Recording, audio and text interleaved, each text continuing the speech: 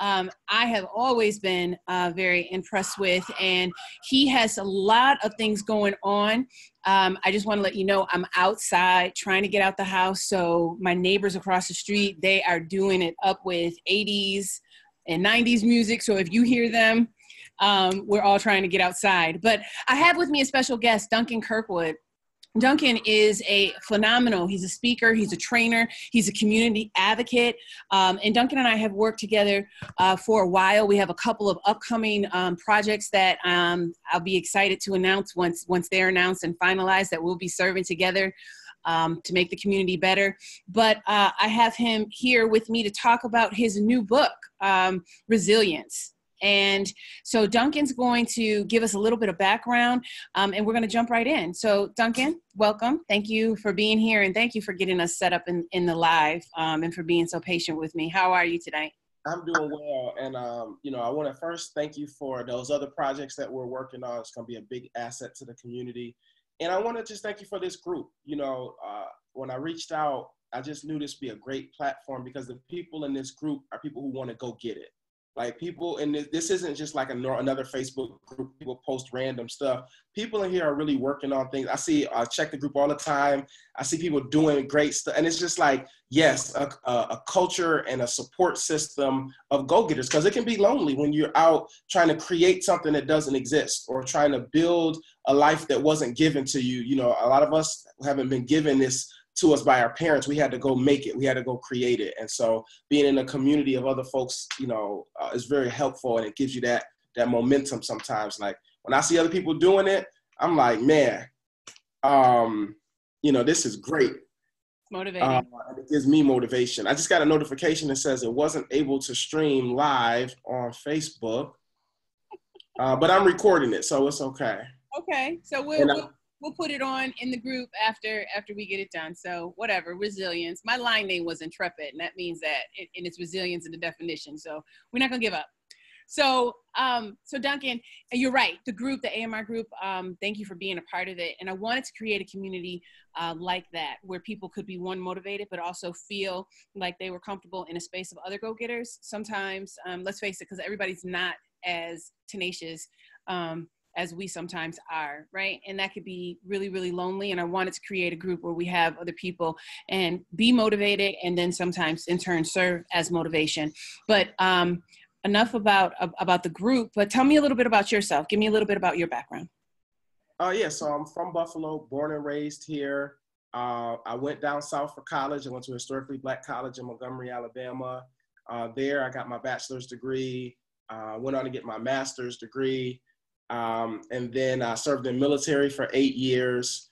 And then I returned to Buffalo in 2015 to get married. And, just been doing a lot of educational equity and social justice work, since then. Mm-hmm. Mm-hmm. And tell me about the book. The book title is Resilience, right? No, the book title is Rerouting. I'm sorry, it's Rerouting. Yep, I'm looking right at it. The book title is Rerouting, but it's about resilience. And tell me how you came up with the title and why you decided to write on this topic. Yeah, absolutely. And I'm sorry, I'm just trying to get us on Facebook as I'm talking here. But so the title, it really means a lot to me because I use this quote in a lot of my speeches that I do.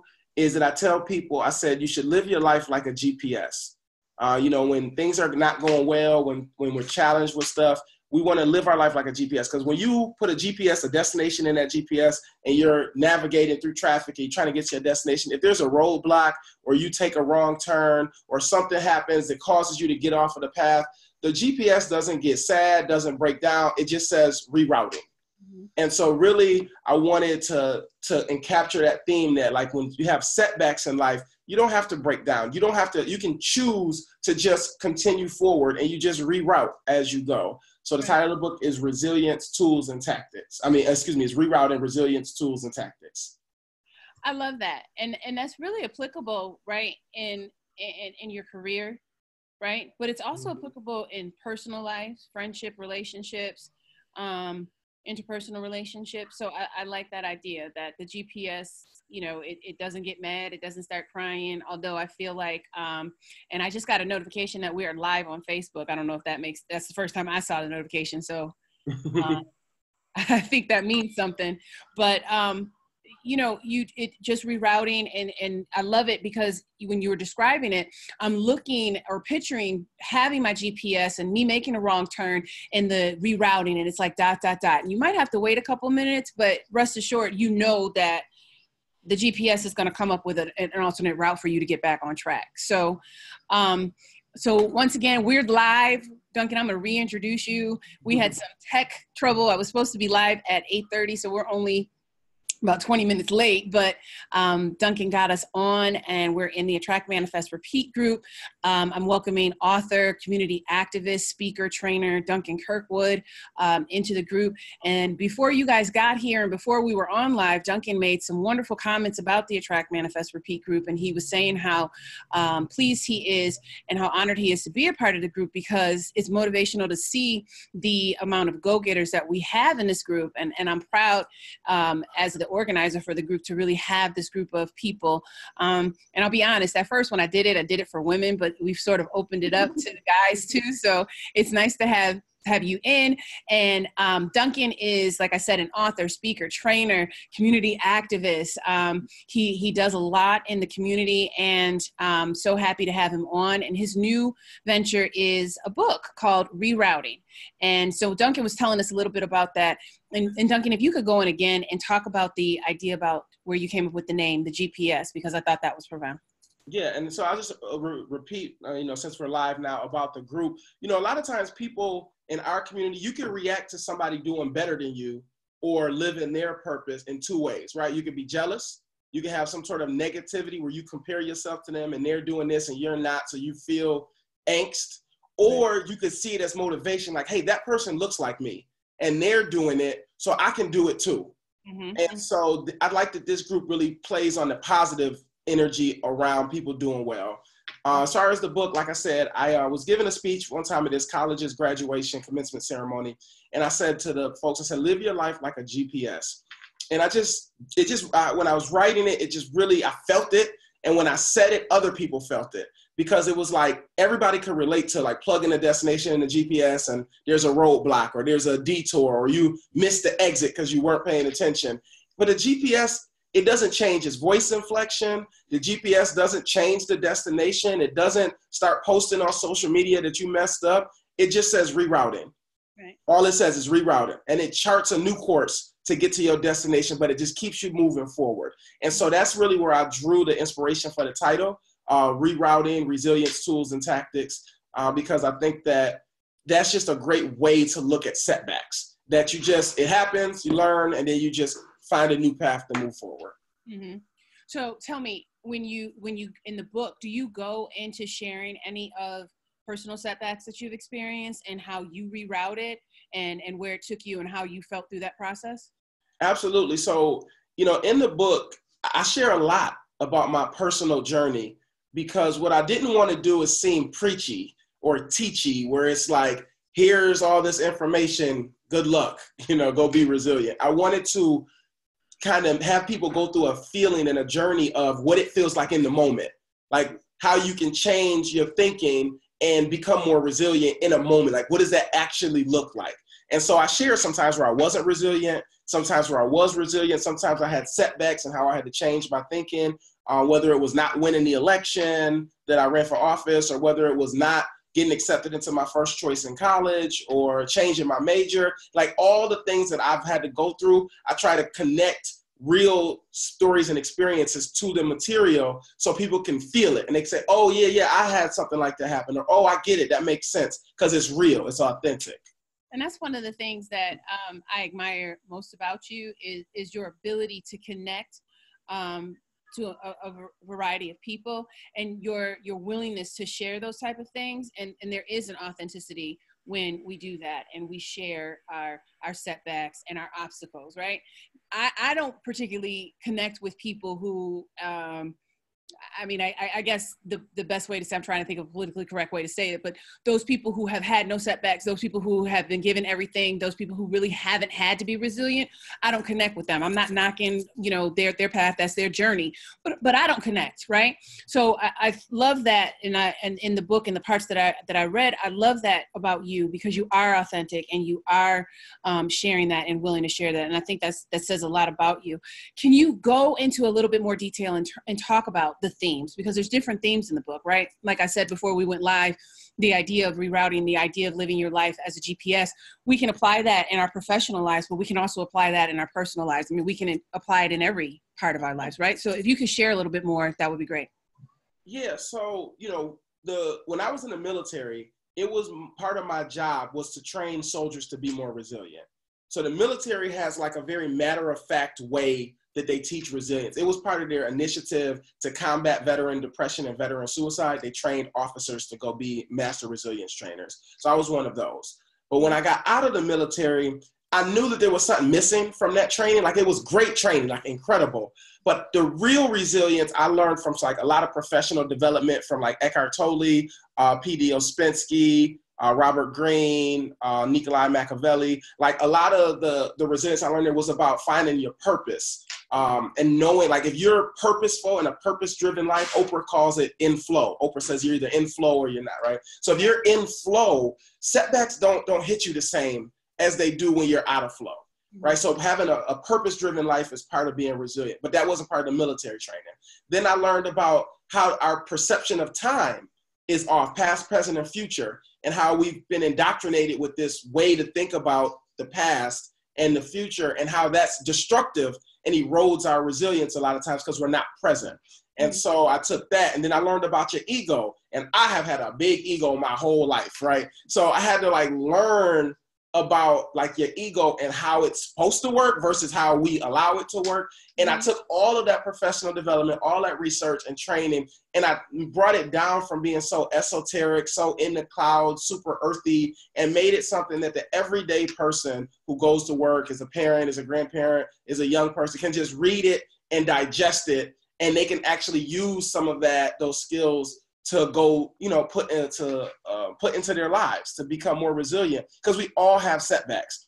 Every person has setbacks, and it's like, people try to make it look like they don't on social media, like their life is perfect, and but we all have setbacks every day. But the difference is how we react to those setbacks. And so this book is hopefully getting people the tools to start to understand that those setbacks don't break you. They don't have to cripple you. They can just be a learning experience, and you keep moving forward. And actually, you actually learn more from setbacks than you do from successes anyway. But so I tried to condense that all. So some of the themes, back to your original question, are how to deal with your ego, knowing who you are. Most people don't know who they are. Like, that's just a real thing. I didn't know who I was. When the first time somebody asked me, they said, when I was doing professional development, they said, Duncan, write down who you are. So I wrote down, I'm a master's degree educated person. I'm a Army veteran. I'm a father. I'm a husband. I'm this, I'm that. I'm a good person. I'm an activist. I'm, all of these titles and roles, right? Right. But none of that is who you are. Like, absolutely none. Like, those things are important. Those things have value, right? They let you contribute to society. But who you are is so much more. It's like the deepest part of the uncharted part of the ocean. Like, who we are is so much more. So I didn't know that, right? So one of the big themes is learning who you are. Another theme is about presence, truly understanding what it means to be present and the freedom and liberation that comes with being present. Then there are concrete tools of thinking patterns, how to avoid thinking traps, because a lot of times we get caught up in thinking traps. And so how to avoid a lot of those different types of thinking traps. We talk about that, and building positive thinking patterns, checking your circle, understanding who's around you.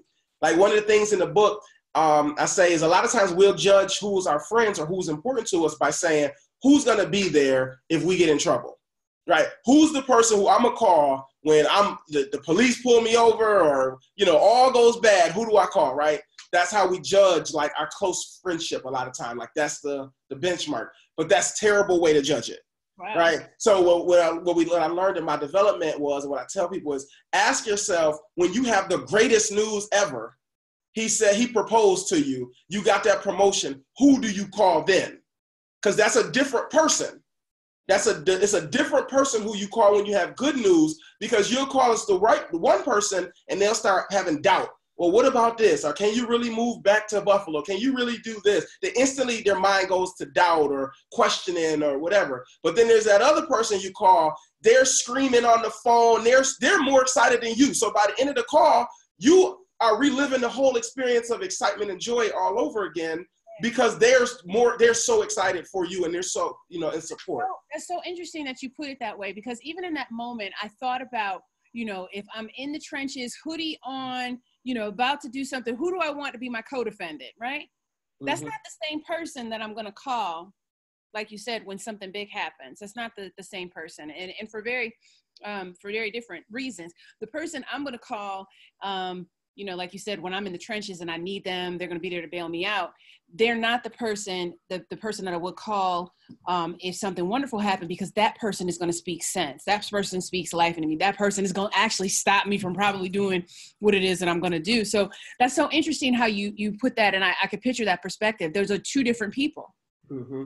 And so you want to build your circle with the person who you're calling with the great news. Yeah. That's the circle that's going to hold you accountable to your goals. That's the circle that's going to take the time to understand what you need and support you, right? And that's the group that you want to put around you to be pouring into you, right? Resilience, a lot of resilience is the people that you put around you, the connections that you make.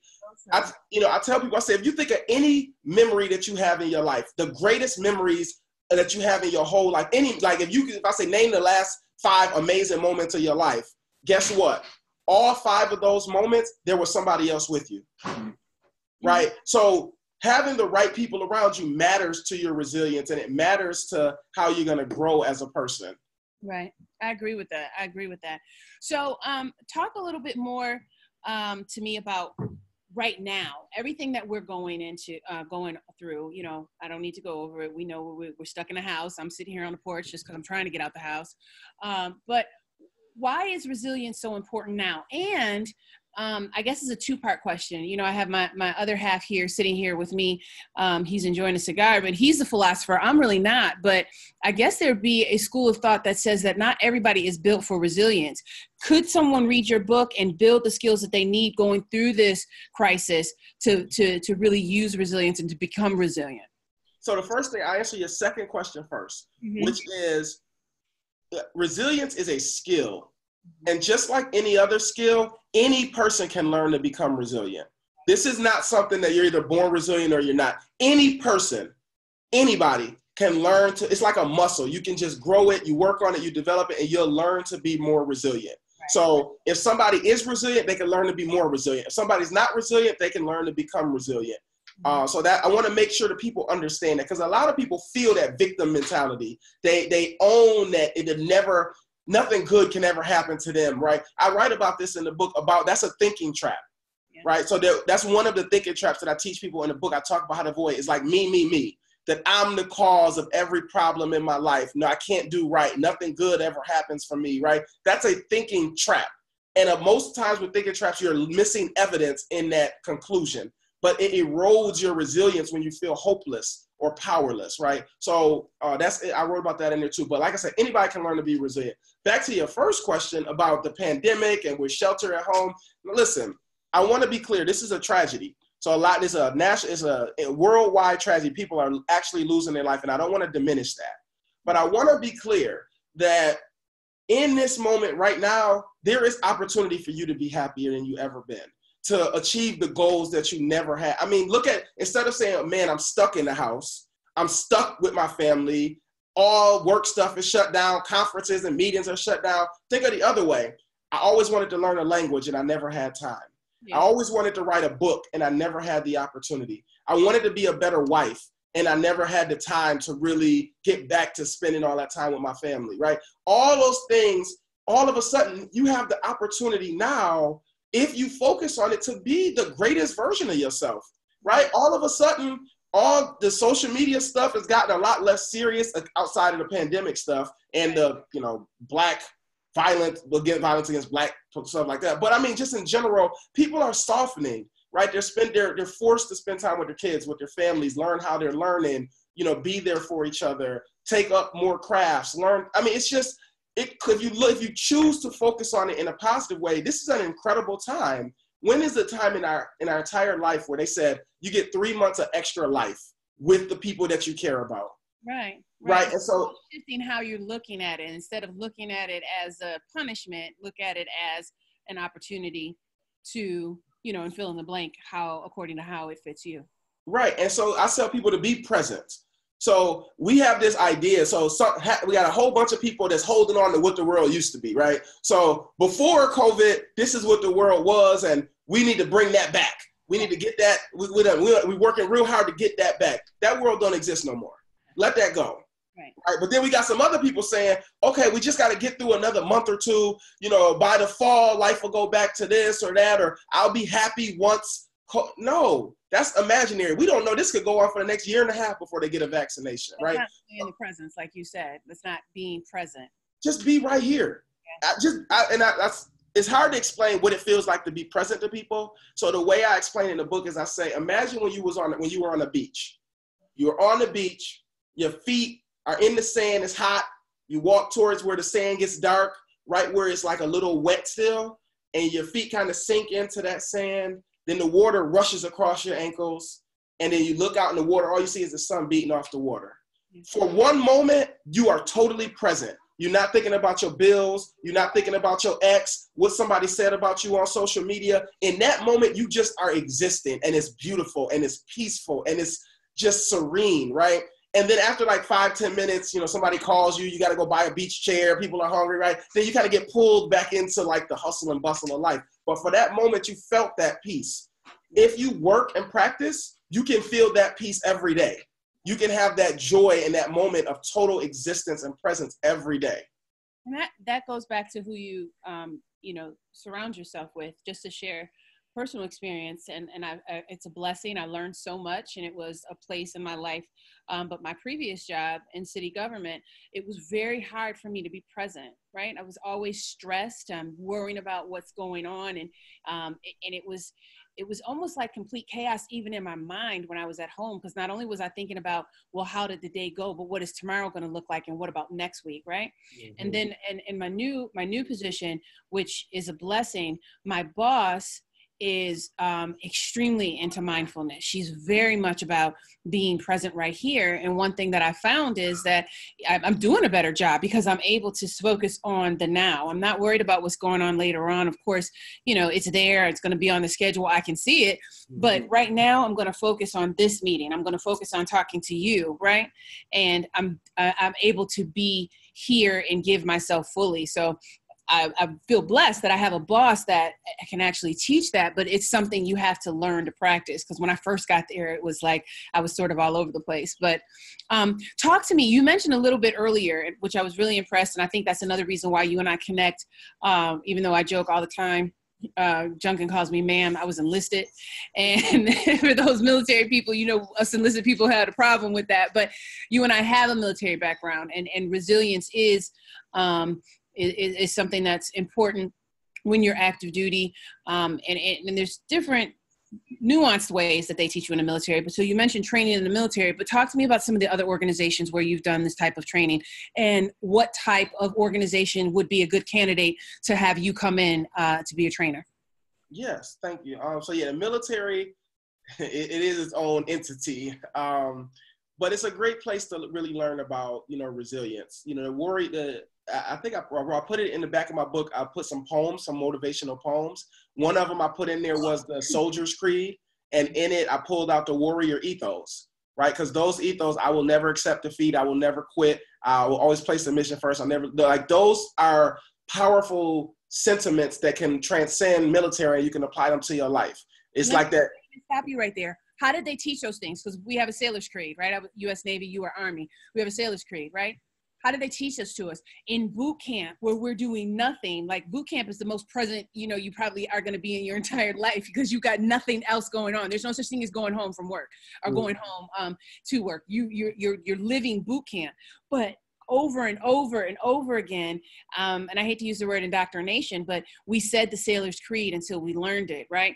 And then we said it until the way we felt it. And then, you know, and it's like a crescendo up into the end where you're finally ready to graduate and be called, for us a sailor, for you a soldier. But you keep saying it, right? It wasn't like the first time I learned the Sailor's Creed or that I could say it all the way through that I felt it. I really knew it was just about memorization. But then I learned it. But I want to talk to you about that because it's something you can learn, and those things you pull out, you really begin to feel them, and then you begin to live them, right? Yeah, and it's like I'm not gonna say all, most motivational speakers, philosophers will say you need to visualize your goal, right? Put it somewhere where you can see it every day, say it every chance you get, write it down every chance you get. So it just kind of becomes part of you, right? So that's like a real scientific way, because you gotta, a lot of time, and I'm gonna get back to your question of what organizations like I've done training for, but like a lot of times we feel when I say I want this, right? There's more than one I inside me. There's the Duncan when I'm happy. There's the Duncan when I'm inspired, the Duncan when I'm hurt, the Duncan when I'm motivated. Then there's the emotions that come with each of those I's, which are very different, right? And so if you're not bringing all your centers towards that goal every chance you get, it won't root. And that's when the cross currents of life, like we've all had the time where we've had great ideas, we thought it through, we're gonna go back to school, we're gonna do this, and we feeling it. And as soon as something happens in life, that our kid got a bad grade on their test, or we got a bad email from somebody, and boom, all the energy from that goal we had is gone, is pushed to the bottom of the to-do list, and it keeps getting pushed until it's just a memory, and that we never get to it, right? So it's just important to build that muscle memory around you following your goals. So I've already, since I released the book in March, I've been doing a lot of virtual training, obviously because of COVID. So the Democrats for Education Reform, they have a Leaders of Colors initiative across the state of New York. And so I've been doing training with them around how to be resilient as it relates to social justice work and educational justice work. I did a 3-day training for some students in the New York State STEM program. It's not STEM, I'm sorry, STEP program, okay. Which I was a part of when I was younger, actually. So my mom was real happy about that. But so I did a 3-day training for them, and they'll have some dynamic young leaders. Oh yeah. Through the Urban League, I've been doing a weekly resilience training with their After School Advantage program for their high school teens. And I'm going to be doing another one for the young nonprofit leadership conference here in Buffalo. And so that's going to be in June. I did a conference on resilience with Miss Universe and Miss USA that was sponsored by the Youth Foundation. They did a 3-day conference, and I did a training on resilience and persistence and social movements. So, it's for everybody and anybody, because again,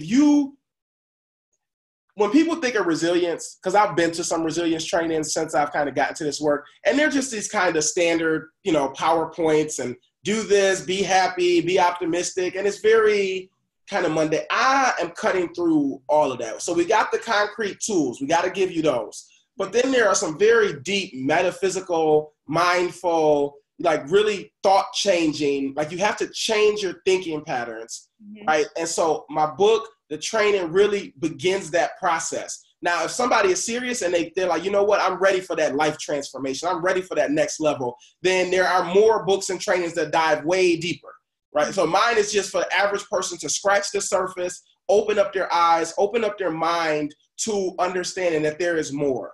Right. A lot of people think this is it. Oh, she got her PhD, he got his law degree, he's so amazing and I'm not. Wrong. In the grand scheme of existence, we are all connected to something great, whether you believe in God, the universe, whatever you want to call it. There is something immensely powerful and special about us, and the whole time I was doing all this, personal development, everything I read, I'm like, why don't more people know this? And I'll just read some more, and I'm like, why is nobody talking about this? Why are they teaching people this? If people knew this, they would just be so much more happy. And it's again, they're detailed concepts, but I try to break them down, Crystal, in a way that one of the trainings I talk about when we're talking about ego and your titles. People are like, well, I am a mother, or I am a PhD, or and I said, okay, let's imagine a tree. right? So there, the same aliveness that you feel in your hand, a tree has running through it, right? There's like an aliveness, okay? It's like the living energy, right? So if we said that tree, we take that tree, from now on, we're going to call that tree chair. We're going to call it chair, president chair. We're going to give it some awards. We're going to put some fancy clothes, real expensive shoes in front of the tree. Did we fundamentally change anything about that tree's existence? No, not one bit. And I said the same is true with us. We can have all the fancy clothes, all the titles, all the roles, whatever, but the existence that we have is not changed by external things. Right. And so I call it our essence, you know. Yes. And that's so very true. Whether I have on sweats and a hoodie or whether I'm dressed up in the suits, there's still a crystal, the essence of me, no matter what that is. So it talk to me about two things. So the people in the group, if they wanted to buy your book, where can they get the book? And then if we wanted to hire you, because I'm going to put it out there, even though the Attract Manifest Repeat retreat is not going to be in person this year, it's going to be virtual. So I'd love for you to do a workshop on resilience for the attendees. So I'm going to put that out there now. But how could someone hire you, and where can they get their book from? So both of those answers are the same. They can by speaker request form or trainer request form is on my website. The book is on the website, and it's just my name, DuncanKirkwood.com, DuncanKirkwood.com, and they can just go there. All the information is there. It's bright, colorful, full of good energy. I spent weeks making it, so please go check it out, right? Yeah. But yeah, I would love for people to go get the book. It's, you know, it's very near and dear to me. It's like, you know, they say writing a book is like giving birth. And I thought that was a gross exaggeration before I did it. But now I'm like, yeah, I get I see the analogy now, because it's. I see the analogy because you don't know what birth is about, but you kind of get the analogy. I'm going to give you that. So after we get off, make sure you go in the group, post a picture of the book and your website so everybody can get to you. And so thank you for being with me tonight. Thank you for the technical challenges. I'm glad that you and I were resilient enough to make sure we got it in the group for everybody to see. DuncanKirkwood.com, everyone, and his book is Rerouting. Duncan, thank you for being with me tonight. Thank you so much for having me. And you have a good evening. You too.